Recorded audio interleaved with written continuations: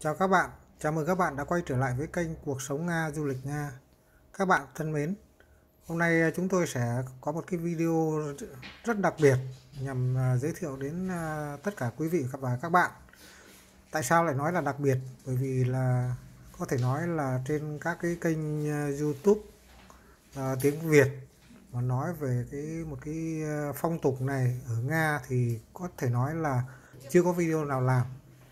Đấy là cái tang lễ của người Nga diễn ra như thế nào. Xin mời các bạn cùng theo dõi. Các bạn thân mến, mỗi dân tộc thì đều có những cái phong tục tập quán riêng và cách thức tổ chức cũng như là cách tiến hành tang lễ khác nhau. Một số thì mang ý nghĩa tôn giáo, một số khác thì mang ý nghĩa là phong tục thông thường. Tuy nhiên thì cả hai đều gắn bó với nhau và trở thành một phần không thể thiếu khi tiễn biệt một người đã khuất. Trong phong tục Nga cũng vậy, lễ tang của một người thì phải được tiến hành thường là vào ngày thứ 3 sau khi người đó qua đời. Đó là thời gian linh hồn của người đã khuất ở trên trái đất. Sau đó linh hồn của người đã khuất sẽ trở về lên với Đức Chúa Trời trên thiên đàng. Một số trường hợp thì được chôn cất ngay sau hôm chết. Điều này cho một số lý do, đấy là có thể là do cái số lượng người chết quá đông, hoặc là do thời tiết nắng nóng không có lợi cho việc bảo quản thi thể, hoặc là một số trường hợp thì lại có thể là kéo dài hơn, ví dụ như là phải chờ đợi người thân ở các nơi xa hoặc là ở các nước khác, quốc gia khác phải trở về, vân vân, hoặc là hoặc là cơ quan điều tra phải tìm ra nguyên nhân cái chết chẳng hạn, thì người ta có thể kéo dài cái thời gian chôn cất kéo dài hơn. Hình ảnh mà các bạn đang xem trên màn hình đó là tang lễ của một người đàn ông Nga. Thì đây là sau khi chết thì người đàn ông đã được mặc thay quần áo, tắm rửa và đưa đến một cái nhà thờ, và cha linh mục đang làm lễ rửa tội cho người quá cố. Và sau khi làm lễ rửa tội tại nhà thờ thì quan tài của người quá cố được đưa ra nghĩa trang. Thì đây là một cái nghĩa trang của người Nga, và trước khi được chôn cất thì cái quan tài được mở nắp để cho người thân và bạn bè thân hữu được nhìn thấy người quá cố lần cuối cùng, cũng như là làm một số cái thủ thuật tôn giáo. Về những cái thủ thuật tôn giáo này thì mình cũng không rành lắm, cho nên là cũng không thể giới thiệu với các bạn được. Đây là cái phần mộ đã được đào các bạn nhé, đào rất là sâu và được lót vải xung quanh cái thành mộ, và phía trên là các cây lá thông. Sau khi mà đặt quan tài xuống thì người ta sẽ phủ lá thông lên trên và lấp đất lại. Và quay trở lại thì đây là người phụ nữ là mặc áo đen, đấy là người vợ của người quá cố, đang chuẩn bị các cái nghi lễ tôn giáo để tiến hành đóng nắp quan tài. Và sau khi đóng nắp cái quan tài của Nga thì họ làm cũng rất là đơn giản thôi, bằng gỗ thông thường, nó tay nắm chắc chắn. Nhưng mà có điều khác là cái quan tài họ làm bọc vải đỏ, và họ chỉ có một cái chốt để vặn lại cái nắp quan tài thôi, chứ không đóng đinh như của mình. Và sau khi đậy nắp quan tài thì người ta đưa đến phần mộ để hạ xuống mộ. Đây, cái tang lễ của người Nga các bạn nhìn thấy là rất ít người thôi, chứ không đông như người Việt Nam. Chỉ có một số bạn bè thân tín nhất của người quá cố đến tiễn đưa lần cuối. Và các bạn đang nhìn thấy là hai ông thợ phục vụ tang lễ, họ đang chuẩn bị để đưa quan tài xuống cái huyệt. Chỉ có hai người thôi các bạn nhé, mà họ làm rất là chuyên nghiệp. Dòng hai cái dây vải vào hai đầu chỗ có cái tay cầm ấy, và họ đưa quan tài xuống, không cần phải đông người. Họ làm rất là nhanh, gọn và rất chuyên nghiệp. Các bạn nhìn xem.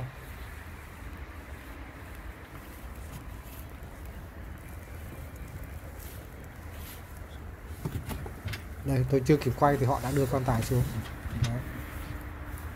Tất nhiên là cái chân thì họ đưa xuống trước, còn đầu thì đưa xuống sau. Đấy.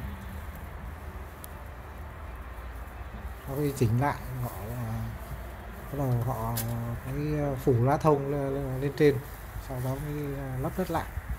Đấy. Trước khi mà phủ lá thông thì người bạn thân hữu, người thân sẽ ném một nắm cát xuống cái phần mộ để tiễn biệt lần cuối cùng. Thì cái phong tục này nó của đám tang của người Nga thì nói chung cũng không khác gì lắm so với của người Việt Nam, nó cũng na ná như vậy thôi.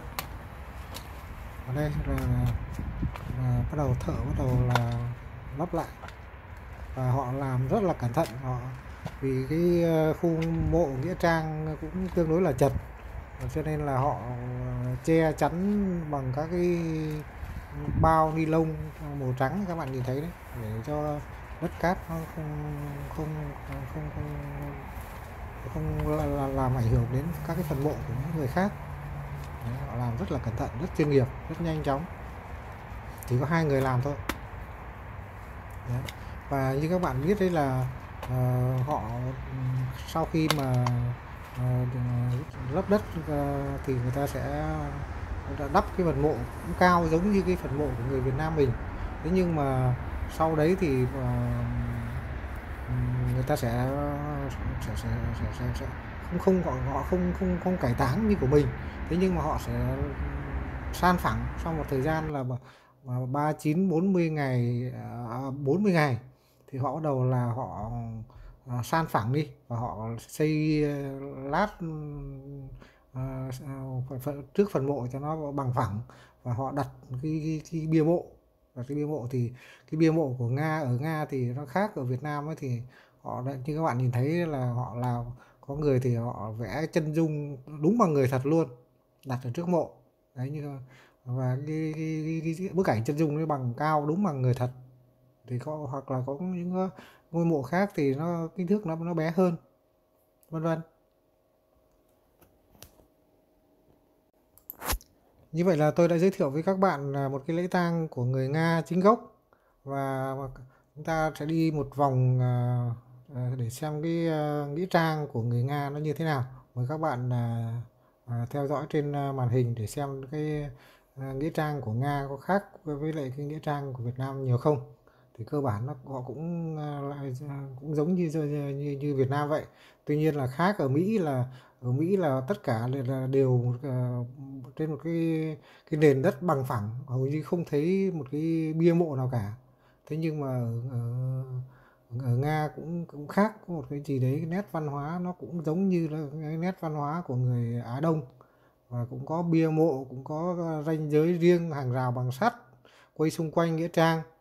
Cái phần mộ của gia đình, từng gia đình một, có thể là một cái ngôi mộ riêng biệt, hoặc có thể là một cái khu mộ gồm có bố mẹ hoặc là và con cái ở chung một cái ở trong một cái khuôn viên mà hàng rào sắt như vậy. Thì nó tùy theo từng gia đình một. Thì thường ấy là với gia đình của người Nga thì họ thì chỉ chôn cất theo đến thế hệ thứ hai thôi, chứ không đến thế hệ thứ ba như ở Việt Nam là tứ đại đồng đường. Thế nhưng mà ở Nga họ khác, chỉ có 2 thế hệ là bố mẹ và con cái thôi, chứ không đến thế hệ xa hơn như là ông bà cố cụ kỵ, không xa hơn đến như vậy. Và phía trước các bạn trên màn hình các bạn nhìn thấy ở trên cái bức tường ấy là chính là những người mà được thiêu rồi. Sau khi thiêu rồi thì họ đặt các cái tro cốt ở trên các bức tường ấy, cũng giống như Việt Nam vậy. Thì người Nga thì họ cũng có cái phong tục là giống như Việt Nam. Việt Nam thì có là sau khi chết là có 3 ngày này, 49 ngày này, rồi 100 ngày này, và ngày giỗ là tròn năm này, vân vân. Thì người Nga họ cũng vậy. Thì thường ấy là sau khi chết 3 ngày người ta chôn, thì sau khi đi chôn về thì họ đi ra đến một cái nhà hàng hoặc là về một cái nhà một người nào đấy để cùng ăn uống và tưởng niệm người đã chết. Sau đấy thì là 9 ngày cũng cũng vậy, và 40 ngày, và sau một năm sau khi người đấy qua đời thì người ta cũng làm một cái lễ tưởng niệm người đã khuất. Thì người ta cũng chuẩn bị đồ ăn giống như mình, tất nhiên là nó không được linh đình giống như mình, và không mời rộng rãi tới nhiều người, mà người ta chỉ mời tới anh em họ hàng hoặc bạn bè cực kỳ thân thiết thôi, chứ còn không mời tới xa hơn. Vâng, như vậy là chúng tôi đã giới thiệu với các bạn một cái tang lễ của người Nga, và video của chúng tôi đến đây là kết thúc. Xin cảm ơn các bạn đã theo dõi, và xin các bạn nhớ đăng ký kênh, ấn like để ủng hộ chúng tôi. Xin trân trọng cảm ơn. Chúc các bạn một ngày mới vui vẻ. Xin chào, hẹn gặp lại.